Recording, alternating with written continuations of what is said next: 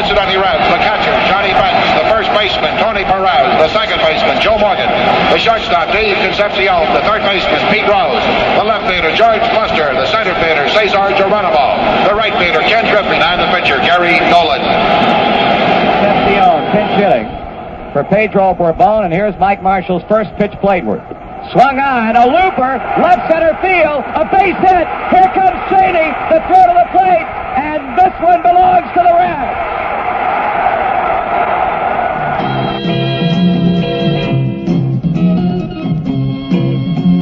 The 1975 baseball season truly did belong to the Cincinnati Reds. Cincinnati's Big Red Machine rolled to 108 regular season victories, the third highest total in National League history. Sparky Anderson's crew followed with a sweep of the Pittsburgh Pirates in the championship series, and then came the exciting World Series, a 7-game showdown with the Boston Red Sox. Many observers called it the most exciting World Series on record, as the Reds won Game 7 with a thrilling come-from-behind victory that gave Cincinnati its first World's Championship in 35 years. It was a great season from start to end, from a 3-game sweep of the arch-rival Los Angeles Dodgers in the year's first series to the victory over Boston in the final game of the year. It was a season full of record-breaking events and electrifying moments. The Cincinnati march to the World Championship was a team effort all the way, and this is a story. This one belongs to the Reds. Through the first month of the season, the Reds were hardly better than a .500 club, winning 12 of 23 games in the month of April. It was time to make a move, and what a move it was. Not only did the Reds move up in the standings, but Sparky Anderson made a move on the field that shocked everyone. Pete Rose became the Reds' third baseman. He hadn't played the infield since 1965, but from the very beginning, it was apparent that Pete felt right at home at the hot corner. And the 1-1 pitch. That is bounced to third. Pete Rose backs up, makes the play, throw to first, he got him. All right. There isn't a more exciting or dangerous player in the major leagues than Joe Morgan. He's a power hitter, demonstrated by his 17 home runs and 94 RBIs. He hits for an average, too, as his .327 mark attested. He has the best batting eye in the game, represented by his league-leading 132 walks. And he has flying feet, as he ranks second in the league in stolen bases with 67. Joe was a National League's Player of the Month in April and June. He's a game breaker, and this score against the Giants at Riverfront points that out solidly. Williams with a 3-2 on the way. Swung on, line drive, right center field. It'll be in for a hit. Fielded on one big hop. Here comes Morgan to second. Head first, sliding safe. Joe Morgan never broke stride as Gary Maddox drifted deep into right center to field that big hopping line shot. And Joe with a head first slide in safely with a 2-base hit. That one bounces up there. Can't find it, Hill. Here comes Morgan to third. It gets by the catcher. The third baseman, and Morgan will score, and this one belongs to the Reds. Well, the ball got away from Mark Hill. He couldn't find it. Morgan broke for third. Hill picked it up and threw it away at third base. It getting down the line away from Ontiveros. And Morgan scores to give the Reds a 5-4 victory. Johnny Bench remained one of baseball's most prolific home run hitters and run producers in 1975, finishing second in the major leagues with 110 runs batted in. Home runs like this one off Alan Foster helped Johnny move into that spot. Strike one delivery. Bench fly ball, deep left field. Looking up, it is gone! A grand slam home run for Johnny Bench, the first of the year for a Cincinnati Reds. And the Reds have bolted out in front 8-2. Yet things were not right for the Big Red Machine. On May 21st, the record stood at just 21-21, and the Reds were 5 1/2 games behind the Dodgers in the National League Western Division race. On that night, however, Mets manager Yogi Berra gave his ace Tom Seaver the baseball, and the Reds' offense went wild. Tony Perez and rookie Doug Flynn hammered home runs as the Reds scored a whopping 11-4 victory. Seaver, a backward glance at Bench. Long pause, looking again, the pitch. Here's a drive, left field, Milner back, he's looking, it's gone. Ready again with the next pitch. Swung on, hammered to deep left field. It is going to be a home run for Doug Flynn. Doug Flynn on a 3-1 pitch hammers one out of here to left field.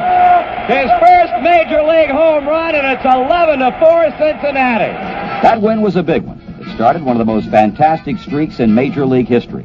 The victory was the first of 41 in the next 50 games for the Big Red Machine. By the All-Star game, the Reds had vaulted 12 1/2 games in front of the Dodgers and were racing away toward their 4th division championship in the last 6 years. Everyone contributed, as evidenced by this big hit off the bat of Merv Brennaman. The 0-1 to Merv, swung on, a base hit center field. Here's Concepcion. Here comes Foster. Brennaman with a 2-run single, and the count goes to 5-0. The Reds were great in the clutch in 1975, winning 28 games in their final time at bat. One of them was May 24th, when Joe Morgan's 11th inning single defeated the Phillies. McGraw has a sign from Bob Boone. He kicks and fires. Morgan line drive, base hit right field, and this one belongs to the Reds. Cincinnati depended heavily on its bullpen in 1975. Veterans Clay Carroll and Pedro Borbon combined with youngsters Raleigh Eastwick and Will McInerney to give the Reds the best relief corps in the National League. Eastwick, who didn't join the Reds until mid-May, earned 22 saves in a sensational rookie season and tied Al Raboski of St. Louis for the league lead. This was one of them. Harmon at third, Luzinski at second, Ollie Brown at first. A ball and 2 strikes on Mike Schmidt with the Phillies trailing 4-2. Eastwick had glanced to third again and onto the plate. Strike 3, swing, and he got it. What a job. It was grand slam time again for Johnny Bench on May 26 against Montreal. He had his 6th career bases-loaded home run off Don DeMola, tying Veda Pinson for the club record. Now the 1-0. Swung on, a fly ball to deep left field. It is going to be a grand slam home run. Johnny Bench has just clubbed his 10th home run of the year, his 2nd grand slam of the year, and the Reds have gone out in front 5-4. Gary Nolan was a comeback kid for the Reds in 1975. He led the staff in innings pitched and tied for the most victories with 15. One of those wins was a 2-hit shutout over Montreal on May 28th. His first shutout since June of 1972, and a victory that kept the Reds' winning streak alive. Mike Jorgensen, the batter. He hits a line shot. Morgan backhands in the hole, throws to Dreesen, and this one belongs to the Reds. Gary Nolan with an out-of-sight pitching performance tonight as he goes the distance for the 4th time. His first shutout, and the Reds have their 7th consecutive victory. The Reds went into first place for good in 1975 on June 7th with a win over Chicago. They moved 4 percentage points ahead of the Dodgers that day and were never headed as they won the division by 20 games, becoming the first team since 1906 to win by that large a margin. Cincinnati enjoyed tremendous success against the Cubs, winning 11 of the 12 games between the two teams. Included was a 4-game sweep at Riverfront June 6th, 7th, and 8th. First, a big base hit by Dave Concepcion. 1 man out. The pitch swung on, a base hit left field.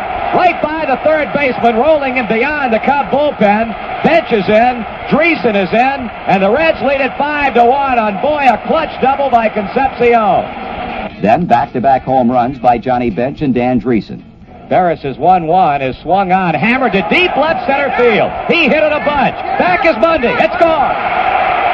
Swung on, a fly ball hit deep and high to right center. It might be back-to-backers. It is. And the pitching was excellent. Dillingham throwing, and Thornton ground ball to shortstop. Concepcion has it, his running throw, and this one belongs to the Reds. The Reds pitching continues to be out of sight. The final score today as Dillingham goes the distance, giving him a run on 5 hits. The Reds 8, the Cubs 1. Bench continued to play long ball. And the 1-1. Bench swings and hits it deep to left field. Stay fair, baseball gone. Well, Johnny Bench rips one down the left field line, and I mean an absolute shot. The Reds lead it 2-1. Time after time, the Reds' strong bench paid dividends. Watts 3-2 pitch, grounded right side and through for a base hit. Ball just past him out and out of the reach of Manny Trio on into center field. Redman's first hit in the game. Checking the pitch, Redman goes, pitch is swung on, popped up, looped into shallow left, a hit for Plummer. Redman at third, Plummer at second. None out, 1-1 the count on Crowley. Here's a pitch. Swung on, hit into left field, it is a base hit. One run will score. Here's Plummer coming on to third, sliding safely, and Crowley with a pinch single to left makes it 5-3 our side. The ace of the pitching staff was left-hander Don Gully, and during the amazing streak of successes in late May and early June, he piled up the victories, earning his 8th on June 11th. Ground ball, right side. Flynn has it. His throw to Perez, and this one belongs to the Reds. And the final score tonight as Gullett wins his 8th of the season. The Reds 3, the Cardinals 1. Win number 9 for Gullett was also an eye-popper on June 16th. But as things turned out, it was to be his last victory for a long while. The pitch. Smash off the pitcher's mound. Now recovered by Cheney, throwing to first to get the out. As one run scores, that ball hit Don Gullett, and he's down and writhing just off to the right of the mound. The injury was a broken left thumb, and it sent him to the sidelines for 2 months. But the Big Red Machine kept on rolling. Last at-bat victories became the trademark for this ball club, such as these on June 27th and June 28th. Here's a long drive to deep right field, and this one belongs to the Reds. A 3-run home run by Danny Dreesen into the green seats in right field, and the Reds have ended it with lightning-like swiftness here in the bottom of the 11th inning. The final score, 5-2 Cincinnati. Morgan at second base with 2 away, 2-2 on the way. Curve swung on, it's all over, I think. Going back, and Yahtzee has just put one in the green seat. The Reds win it by a score of 6-4. Ken Griffey blossomed into a star in 1975, batting .305. One of the fastest players in baseball, Griffey had 38 infield hits during the season and used his swift feet to rank among the triples leaders in the National League. This one helped the Reds draw close. Foster third, Armbruster second, Rose at first. 3 balls and 2 strikes on Griffey. 1 man out. The left-hander stretches and delivers. Here's a fly ball hammered to left field. Gross will not be able to get it, and it goes all the way to the wall. 3 runs are going to score. Griffey comes to third. It is 6-5. And this shot won it. We're tied 6-6 in the 12th inning. Negro sets and delivers. Bench swings, hits it, that's all. Johnny Bench, his 16th home run of the year, and the Reds win it by a score of 9-6. Let me say this one belongs to the Reds. A day later, the Reds were victorious again in extra innings as Joe Morgan wore the laurel of hero. Rose out at second base, representing the winning run. The pitch to Morgan. Swung on, a base hit to right center field. Here comes Pete Rose, and this one belongs to the Reds. Joe Morgan has ended it here in the 15th inning with a base hit to right center field. And in the longest game of the year for the Cincinnati Reds, they win 8-7 and 15 over the Houston Astros. Long home runs were a specialty of George Foster and Tony Perez. George smacked 23 after taking over the regular left field spot on May 3rd when Pete Rose was moved to third base. He connected for a long one against the Astros in late June. Now Foster waiting. Swings, and there it goes! A long drive to left field. It is a home run. George Foster pounding one into the yellow seats in left field, 2 rows deep. A 3-run blast on Durker's first pitch, and the Reds are up a run 4-3. And then Tony Perez pounded a prodigious shot against the Philadelphia Phillies. Here comes a 3-2 pitch to the plate. It is swung on and hit deep to left field. A tremendous shot to left. It will be in the red seats. A 2-run homer for Tony Perez, and that ball went into the red seats in left field. A tremendous shot by Tony Perez. It finds its way into the red seats in left field. And you can count on one hand the number of times that has been done in this stadium since it opened back in 1970.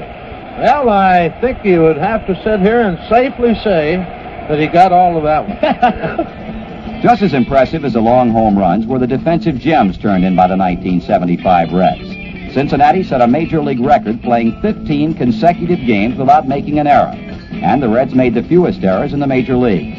Defensive plays like these were repeated time after time. Line drive, right field. Brennaman will make a diving catch. What a fine defensive play by Merv Retman as he went sprawling on the AstroTurf, made the catch and hung on to save 2 runs and end the inning. Cruz swings, hits a fly ball into right center field. Geronimo coming hard, and this one belongs to the Reds. Pitch to Maddox, swung on a line drive. Morgan has it. Super play by Joe Morgan on a line shot. He dove off to his left and came up with a ball, and the Reds are home free. Now the 3-2 pitch with John Stone breaking. Swung on ground ball to Pete's left. He dives, comes up with it. Now the throw. He got it. Fine play. Swung on a bouncing ball. Rose cuts it off. Throws to second. Morgan to first. We got a double play. Boy, I'll tell you, fine play right there. Pitch to him. Swung on, a fly ball hit back into deep left field. Foster back on the track, leaps up, and he makes a catch. Here's a runner completely on the other side of second. The throw to Morgan, the throw to Tony, a double play. The Reds streaked on into July and held a commanding lead over the Dodgers, and more than 150,000 were on hand for a 3-day weekend series with Los Angeles at Riverfront, hoping for Cincinnati victories. It was one of the most rousing series of the year. Rose, who led the league in doubles for the second straight year and went back over the 300 mark in 1975, added to the excitement in this series. A thrill a minute. Marshall ready with the 1-2, and here she comes. Screwball swung on, there she goes. That's number 5 for Pete Rose. Get out of here. All right, so Pete Rose gets on a high screwball, and for Pete, his 5th home run of the year, and the Reds lead it now by a score of 5-3. How about that? And the fans went home happy thanks to Raleigh Eastwick. Raleigh Eastwick will come on and face Ken McMullen. Strike is called on the outside corner. Here's a pitch. Swing and a miss. Strike 2. He struck him out swinging, and this one belongs to the Reds. A preview of the National League Championship Series saw the Reds sweep 4 games from the Pittsburgh Pirates during a mid-August series at Riverfront. Foster got the Reds off and running in the first game. He hit 2 home runs off Pittsburgh ace Jerry Royce. Here's a high fly ball hit back into deep left field. Going back is Zisk, and it is gone, a home run. George Foster hit a mile-high drive to left field and hit off the facing of the green seats. And we bolt down in front of the Pirates 3-0. Here's a man who's put the runs on the board, George Foster. A 3-run home run to left field back in the 4th inning. Here's a pitch. Swung on, and there it goes again. A home run to left field. That one into the green seats, and the second home run of the night for George Foster. It's 5-0. The Reds continued their onslaught against the Pirates the next night with a big first inning. Back with a 1-0, Rose a line drive hit to center field. Rooker picks up a strikeout against Ken Griffey. He'll be working to Joe Morgan. Fly ball right center, get down, it's a base hit. It bounced by the right fielder Parker. Here's Rose rounding third. He's coming to the plate. No throw, and the game is tied at 1 apiece. Bench swings, hits a fly ball to right field. It's hit a ton. Back is Parker. It's gone, a home run. An opposite field home run by Johnny Bench has given the Reds a 3-1 lead. Here's Tony. Break-even pitch. Swung on and a line shot hit to left field. That ball is going to go all the way to the wall. Here's Zisk up throwing. Tony digging for second. He is in standing with a double. 2 balls, 1 strike as pitcher faces pitcher. Bases loaded, 2 out. Rooker ready with a pitch. That is swung on, hit on to right field, a base hit. Tony Perez is in. Foster to the plate. Going to third is Flynn, and Fred Norman with a 2-run single sends the Reds up 5-1. The pitch to him, swung on, a smash to left center field. That's another base hit. In to score is Flynn. Coming to third. Getting the green light now, the stop sign is Norman. Rose has had his second hit of the inning. Another run is home at 6-1. Perez helped make it 3 straight the next day with a game-winning home run. And then in the series finale, it was Pete Rose who stole the show. 2,499 career hits. The pitch by Keeson is swung on. There it is. A base hit to center field. Pete Rose with number 2,500. He gets an RBI on it and a standing ovation from this Capacity House here at Riverfront. Don Gullett, who would have undoubtedly crashed the 20 victory circle for the first time without his injury, still wound up with 15 victories and a glittering earned run average of 2.42. He made a strong comeback from his broken thumb as this shutout against the Cardinals on August 28th demonstrates. Here's a 1-1 pitch to Rudolph. Swung on a fly ball to right. Griffey moving deep, and this one belongs to the Reds. Fine 5-hit shutout by left-hander Don Gullett as the Reds defeat the Cardinals in the first of 4 4-0. There's no finer center fielder in the game than Cesar Geronimo. He's a Gold Glover on defense, and with a bat he contributed some big base hits. Geronimo swings, hits a fly ball to right field. That's hit deep. Davis is back, and it's out of here, a home run. Cesar Geronimo jumping on Lynn McLaughlin's first pitch. He took him deep to right field, and just like that, the Reds lead it 4-1. RBIs are synonymous with Tony Perez. For the 9th consecutive year, he exceeded the 90 mark in runs batted in, and for the 3rd straight season, he passed his century mark with 109. He also reached a big RBI milestone in his career on September 2nd against San Diego's Jerry Johnson. Perez waiting on the 2-0 pitch to the plate. He hits a base hit to left field. Geronimo scores, and Tony Perez is the all-time RBI leader in Cincinnati Reds history. His 1,010th as they come to their feet with a standing ovation here at Riverfront Stadium. A record-setting club all season long, it was only appropriate the Reds establish another mark when they clinched the Western Division title on September 7th. By winning that day, the Reds clinched earlier than any club in National League history. And the 8-4 victory, coupled with a Los Angeles Dodger loss in Atlanta, touched off the clubhouse celebration. The Reds kept on rolling through September. They set a National League record for most home wins with 64, and finally chalked up win number 108 on the final day of the season. The season ended like it began, a come-from-behind victory and an infield hit that knocked in the winning run. Odell Canton battling to send the game into extra innings. Comes with the 0-1. It swung on a ground ball hit. Diving Blank. He'll not have a play, and this one belongs to the Reds. A hard ground ball hit off to the right of Larvell Blanks. He dove for it, got his glove on the ball. The ball skidded loose. Blanks scampering after it to try and make a play, but could not. And the Reds have pulled it out here in the 9th inning, 7-6. No doubt about it, this one belonged to the Reds. The battle cry now, though, was, bring on the Pirates.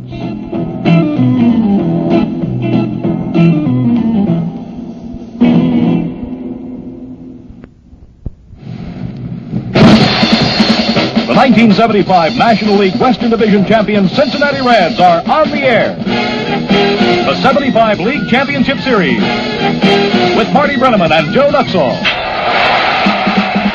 Reds baseball is brought to you by Stroh's Beer for 200 years, from one beer lover to another. And by the Marathon Oil Company, people who believe in people. By the Pepsi-Cola Bottling Company of Cincinnati, bottlers of Pepsi-Cola, Dr. Pepper, and Schweppes products. By Frisch's. At breakfast time, lunchtime, or any time you're hungry, there's always a Frisch's nearby.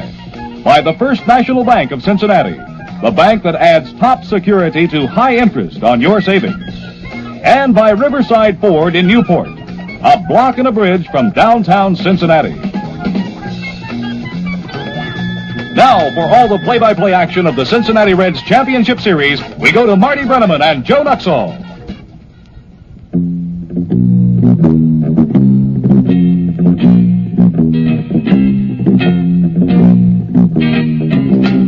So now it was on to the playoffs against a heavy-hitting Pittsburgh Pirates. For the Cincinnati Reds, this was their 4th trip to postseason play in the last 6 seasons. But this time, it just seemed it was to be their year. As usual, Reds fans supported their team enthusiastically, to the tune of $2.3 million. And by the time the playoffs rolled around, the Reds front office was so inundated with playoff applications that they had to return 30,000 checks for ticket requests. Game 1 of the playoffs opened at Cincinnati's Riverfront Stadium, with Don Gullett and Jerry Royce hooking up in a battle of left-handers. The Pirates scored first, picking up 2 runs in the second. But the Reds came back with one of their own in the bottom half of the inning, and then in the third, the Reds went in front to stay. 2-2 on the way. Griffey swings and hits it well into right center field. Chasing it down now. Oliver looking up. It's off the wall. 1 run scored. Perez is on third. He'll score, and the Reds lead it 4-2. Reds struck for another big inning in the 5th, scoring 4 times to give themselves an 8-1 lead. One of the big hits of the inning, and a big surprise, was a 2-run homer by pitcher Don Gullett. So the Reds have gotten 2 more runs across in the 5th inning to make it a 6-2 ball game. Gullett has singled a run across. He has hit a fly ball to right. Okay, Demery delivers. Gullett swings, hits a fly ball back to the left field. Richie's hit, going back, looking up. It is gone. A home run. Don Gullett with a 2-run home run to left field off of Larry Demery, and the place is Reds coasted from that point on to an eventual 8-3 victory. Game 2 was also a matchup of left-handers, as Fred Norman of the Reds opposed Jim Rooker. The Reds struck early with Tony Perez's first-inning home run. Perez with a fly ball, deep left field. Back is this, and it's gone, a home run. Tony Perez hammers a 1-1 pitch out of here to give the Reds a 2-0 lead. Then in the fourth, the Reds scored 2 more times as they continued to make the playoffs a nightmare for Pirate catcher Manny Sanguillen. 1-0 pitch, swung on, a looper back behind second. Instead of going out, coming in, it falls for a base hit. And now putting on the brakes is Foster as he started to go to second, thought better of it, as Frank Tavares quickly recovered and went to the second base bag to cover. He deals a 2-0 pitch, and that's swung on and looped into right center field. Oliver and Parker coming together. It'll be in for a hit. Here's Foster going to second and holding there as the Reds have dumped a couple into the outfield off of Jim Rooker here in the fourth inning and have 2 men on and nobody out. Here's a pitch to Griffey. He bounces one left side. It's going to be in for a hit. Here comes Foster. Here comes Zisk's throw to the plate. It is not in time, and it's 3-1. Rooker against Fred Norman with runners at second and third, 1 out. He pitches. Norman hits one into left field. Richie Zisk digging for it. He'll make the catch, but here comes Concepcion. The race is on, and it's 4-1. Griffey with 1 foot on the carpet, 1 foot in the sliding pit. There he goes. Ball bunted through. Sanguillen high throw, no. That's 8 stolen bases for the Reds in the series. Hebner looking for a bunt, so too is Stargell. He squares. He bunts through it. Throw to second. Here comes Griffey to third, and he's in. Well, it looked like they had him picked off at second base. But as soon as Sanguillen fired that way, Kenny came on to third, and that's another steal. Eason has the sign, the stretch. There goes Morgan. The pitch is high and inside. No chance for Sanguillen at all. Joe Morgan, with his 4th stolen base in a championship playoff series, that is number 9 for the ball club and number 6 here in the ball game. The Reds struck again for single runs in the 6th and 7th on their way to an eventual 6-1 win. Meanwhile, Raleigh Eastwick took over in the 7th and just sawed off the Pirates' bats, retiring 9 of the last 10 batters. 2 men out. Richie Zisk taking his lead at second base. The 1-0 pitch swung on and popped up outside of first. Tony may have a play. He's over. He's under. And this one belongs to the Reds.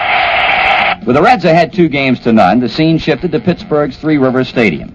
On the verge of elimination, the Pirates gave it a valiant fight, as rookie left-hander John Candelaria proved near invincible over the first 7 2/3 innings, as he struck out a record 14 batters and yielded but 1 hit. However, that 1 hit was a second-inning home run by Dave Concepcion. Swung on, fly ball, hit back into left field. Richie Zisk going back. It's gone, a home run. Davey Concepcion is taking Candelaria deep to left field with 2 out here in the second, and the Reds have gone out in front 1-0. Pittsburgh took a 2-1 lead in the 6th on an Al Oliver home run, and things looked good for the Pirates. But in the 8th inning, Candelaria's charmed life came to an end as he walked Merv Brennaman and had to face always tough Pete Rose. Brennaman leading at first base. Candelaria pitches to Rose. Swung on, fly ball, left field. Well hit. It's got a chance. The Reds go out in front 3-2. Pete Rose has just taken Candelaria into the seats in left field with Brennaman on base, and the Reds have bolted out in front by a score of 3-2. However, the Pirates refused to quit and came back to tie it in the 9th. But their newfound light was too short-lived, as Ken Griffey opened the 10th with one of his specialties, an infield hit, and eventually scored what proved to be the winning run on rookie Ed Armbruster's sacrifice fly. 0-2 the count on Griffey. He bunts one out in front of the plate. Here's Sanguillen up with it. Throws to first. Not in time, and Kenny has a bunt single. The 0-1 delivery, swung on and hit in the air to center field. That's going to be deep enough to get Griffey in. Here's Oliver with a catch. Here's Kenny tagging. Here comes Oliver's throw. It'll be cut off by Randolph, and we go out in front 4-3. A sacrifice fly to center field by Ed Armbruster, and you cannot ask for any more than that. And the Reds were not through. With 2 out, Pete Rose and Joe Morgan collaborated to add an important insurance run. The 1-1 pitch. Swung on and looped to right field. That will be a base hit.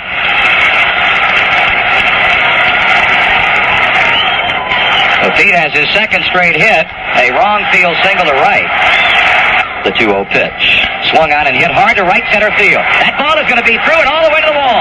Now Pete's got to get to the plate. Up for the ball is Oliver. Pete throws to Randolph. His go to the plate. It'll not be in time. It's 5-3 and Pete is in with a run as Morgan goes to third. Then in the bottom of the 10th, Pedro Borbon emerged from the bullpen to wrap up Cincinnati's 8th National League pennant. Randolph, right-handed batting rookie infielder. Petey looking for the side. He kicks and deals. The pitch is hit to Morgan. He's up. He throws to Tony. And the 1975 pennant belongs to the Reds.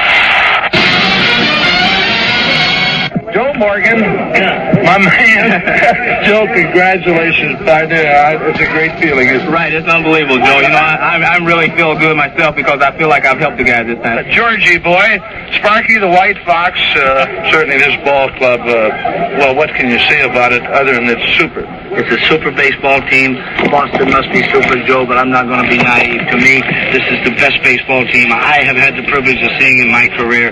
I just hope that we can win the World Series so that then they can compare these guys and judge these guys the way they should be judged. In the background, the renowned Johnny Bench. And John, congratulations. Thank you very much, Marty. So far, an unbelievable season for this baseball team, and I guess as one of the team leaders, it would be awfully difficult to pinpoint one key to the success of this team in 75. Well, I think it's the fact that everybody had one goal when they left spring training. And everybody was going to sacrifice to no end as much as they could in order to win. So we had a goal in spring training to go all the way, and it just turned out that 2 steps are there. Now it's 3. Well, they're celebrating, and rightly so, because the Reds have become the National League champions tonight with a 10th inning 5-3 victory over the Pittsburgh Pirates, and a man who really went to cranking on John Candelaria in the 8th inning with a 2-run home run that put the Reds out in front. Pete had capped off a great, great year for you in 75. Well, thank you, Marty, and I was happy to get that base hit off him because it was the first one I got off him all year. And he really pitched a great ball game. You can't take anything away from him. He pitched as good a ball game against us tonight as any left-hander all year. And somebody had to win, somebody had to lose, and I'm just happy that we won it and they scored a couple in the 10th. With the National League pennant safely tucked away in their hip pocket for the 3rd time in the last 6 seasons, the Reds journeyed to Boston for the start of the World Series against the Red Sox. It had been a long 35 years since the Reds last wore the crown of world champions, and they were determined that this would be the year. But after the first game of the World Series, Reds fans had to be wondering as Louis Tiant whirled his magic and shut out the Reds 6-0.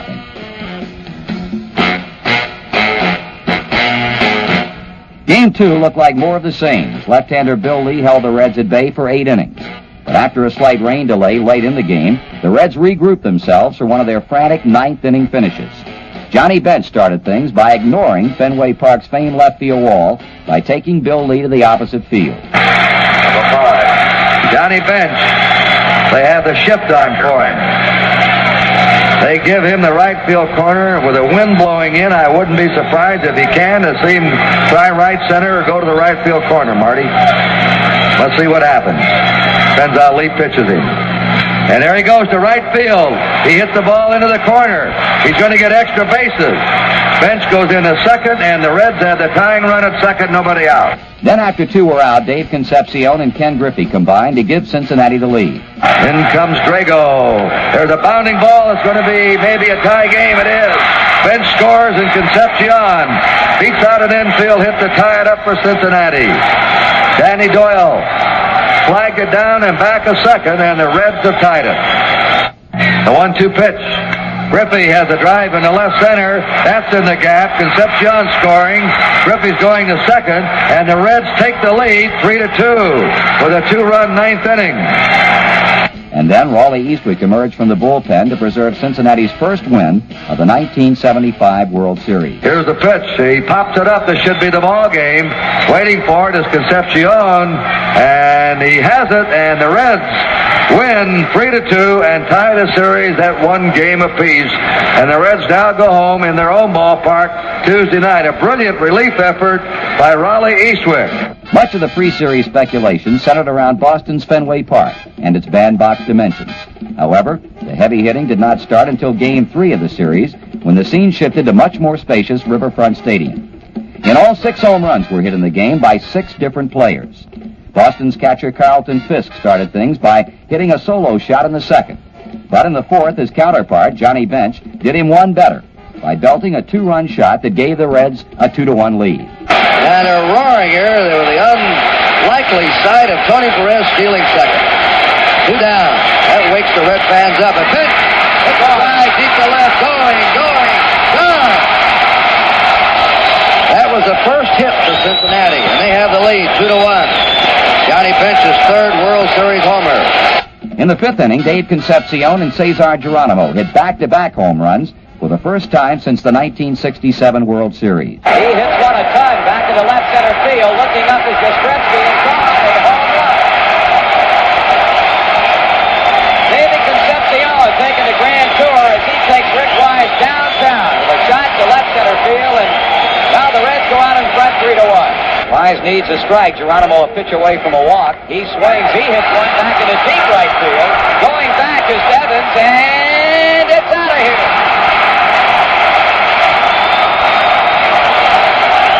Well, Kurt and Tony, Cincinnati putting on a long ball exhibition here as they have had 3 hits off Rick Wise and all of them home runs. However, the Red Sox would not quit as pinch hitter Bernie Carbo homered in the 7th, and Dwight Evans tied the game with a 2-run poke in the 9th. But despite all the long ball heroics, this game would be decided on a ball that traveled no more than 2 feet and provided much discussion as to how to interpret the baseball rulebook. So with Geronimo having led off the 10th inning with a base hit to right center field, Ed Armbruster will be the pinch hitter for Raleigh Eastwick.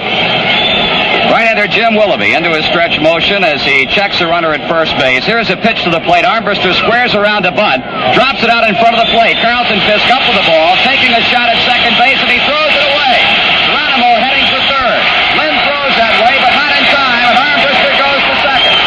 And now Darrell Johnson is out, charging plate umpire Larry Barnett, and he may be arguing interference against Armbruster.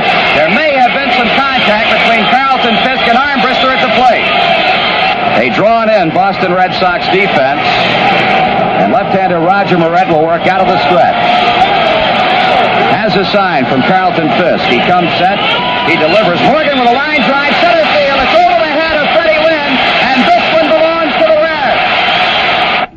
But the Red Sox weren't quitters, and they showed the stuff they were made of when they came back the next night to even the series by beating the Reds 5-4. The last baseball game to be played at Riverfront Stadium in 1975 took place on Thursday, October 16th, as Don Gullett dazzled the Red Sox, and the Reds took a 3-2 lead in the series with a 6-2 win. The Red Sox jumped to an early 1-0 lead, but in the 4th, Tony Perez, who was 0 for 15 in the series up to that point, broke out of his slump.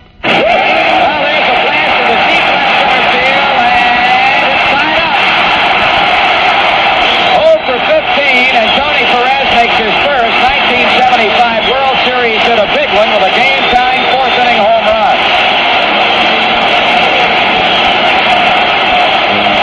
And in the 5th, Gullett and Pete Rose combined to put Cincinnati ahead to stay. There's a base hit up the middle. Gullett is on. The 4th hit off Cleveland, a 2-out single. And the pitch to Rose, fly ball down the left field line. Curving, it is going to be a fair ball. Gullett rounds third, comes to the plate. He will score, and the Reds go ahead 2-1. Double for Pete Rose. Then in the 6th, the Reds broke the game wide open on Perez's 2nd home run of the night. Bench is at second, Morgan at third, and nobody out. Tony leveling the bat, waiting for Cleveland's pitch. Here it comes. Fly ball, long drive to left field. Tony Perez breaking out of his series slump with a bang. The Reds added another run in the 8th as Don Gullett pitched masterfully, including a stretch where he retired 16 consecutive batters. However, Gullett tired in the 9th as the Red Sox mustered a rally. But out of the bullpen came Raleigh Eastwick to put out the fire. The 0-2 delivery. Here it comes. Strike three, swinging. The ball game's over. Raleigh Eastwick throws 3 pitches to Petrocelli, nailing it down for Don Gullett as the Cincinnati Reds romp over the Red Sox in Game 5. So now it was back to Boston in game number 6, one of the most dramatic contests in baseball history. The Red Sox jumped to a quick 3-0 lead in the 1st inning when Fred Lynn caught hold of a Gary Nolan pitch and sent it soaring into the right field bleachers. But the Reds came back with 3 of their own in the 4th inning to knot the score. In the 7th, Ken Griffey, Joe Morgan, and George Foster combined to put the Reds in front 5-3. Chaos delivery. Big bounding ball hit into right field by Griffey. That's the third time he's been on. Theon throws, and there's a drive into left field. That'll be out in the corner. Yastrzemski racing over and holds Griffey at second base. Again, Theon to the stretch. There goes Morgan. That's a fly ball to deep center. Lynn going back. That ball is off the wall. It'll score 2 runs. Foster's in the second, and Foster has doubled off the top of the center field wall and nearly had a home run. And the Reds, with superior right-handed power tonight, are using Fenway Park better than the hometown Red Sox. So the Reds now lead 5-3. And in the 8th, Cesar Geronimo appeared to put the game out of reach with his solo shot. Geronimo hits a high drive down the right field line. That one's deep, and it is a home run for Cesar Geronimo. Right down the line it went and dropped into the right field grandstand. And the Reds now lead 6-3. But the Red Sox would not quit. In the 8th inning, Bernie Carbo came back to haunt his old ball club with a game-tying and record-tying pinch-hit home run. Carbo hits a high drive, deep center, way back, home run! Bernie Carbo has hit his second pinch-hit home run of this series. That was a blast up in the center field bleachers. It came with 2 outs, and the count 2-2. And the Red Sox have tied it 6-6. In the bottom of the 9th, it looked like the Red Sox would win it. Bases loaded, none out, but George Foster made a super defensive play. The Reds have the infield in, the outfield very shallow, and the pitch. There's a high fly ball down the left field line. It's going to be close. It is caught by Foster. Here's a tag. Here's a throw. He's out.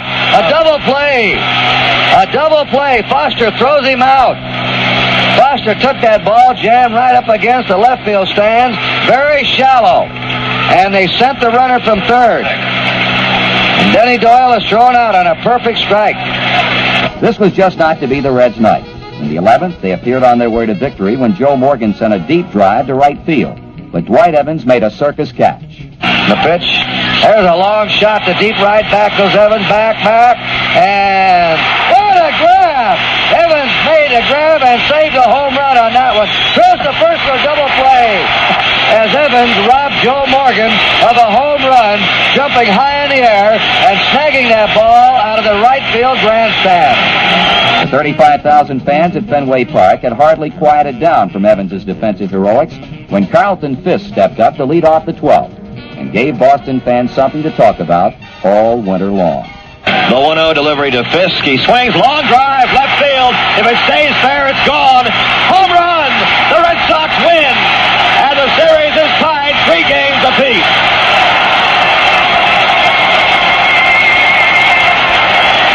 After that sudden death victory by Boston, a lot of teams would be down emotionally, but not the Reds. In Game 7, they found themselves down once again by a 3-0 count.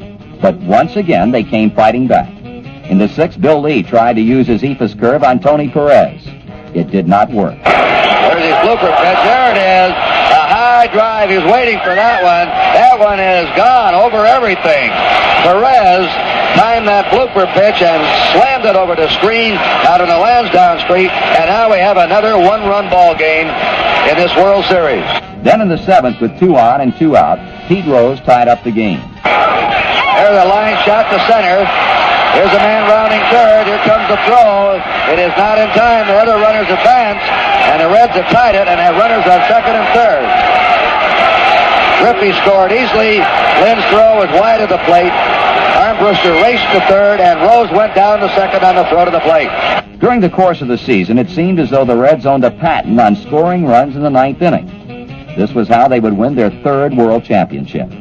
With runners on first and second, Joe Morgan looped a single to center field for what would be their most important run of the long 1975 season. Cincinnati, with 2 down, has Ken Griffey at third, Pete Rose at first, Joe Morgan at bat, 1 ball, 2 strikes. There's a looper, may drop. It's in for a hit. Here comes a throw to third. Rose hits the dirt. He's safe. And there goes Morgan down to second. And the Reds have the lead 4-3. Then out of the bullpen came Will McInerney. And with quickness and dispatch, he retired the side. And Cincinnati had its first World Championship since 1940. The Reds are 1 out away. They're winning the World Championship. And Carl Yastrzemski gets a standing ovation. Win or lose, he's been a great player for Boston since 1960. And he's the captain of the team. There's a high fly ball. It should be all over. Geronimo's under it. And Cincinnati has won the World Championship, beating the Boston Red Sox 4-3. Thanks, Chateau, and congratulations to the manager of the Reds, Sparky Anderson. What a wonderful moment for you. Milt, this one's for Milt Bush, and for Lefty who's not here, and for all my friends and everybody I love. Sparky Anderson, congratulations to you and the Reds. Joe Morgan, congratulations. Thank you very much, man. It's the one I've been looking for 11 years, and I finally made it. Marty, you want to talk around you? Yes, sir. Joe, for the 115th time this season, this one belongs to the Reds, and it was a big one. Right on. This is the biggest one I've ever played in, Marty. We've come from behind and looked like we're dead, but we never died. Pete Rose, the man standing to my left, was named the most valuable player of the 1975 World Series, and Pete, our congratulations to him. It was strictly a team performance tonight. Most teams would have quit when they got us out when we had first and third, no outs, Tony. They struck Geronimo out, and Redmond hit to a double play. But most teams would have quit. We stood down by 3 runs, and Perez gave us a life with that 2-run shot. You can tell I'm hoarse from yelling the whole game. And here's Johnny Bench. It is, Marty. I'm so excited. I really, and here's Bob Housen, who all made it all possible. And I'll tell you, it was just a complete effort. I've never wanted to win anything so bad, and the way we won it, I think, makes it even more exciting.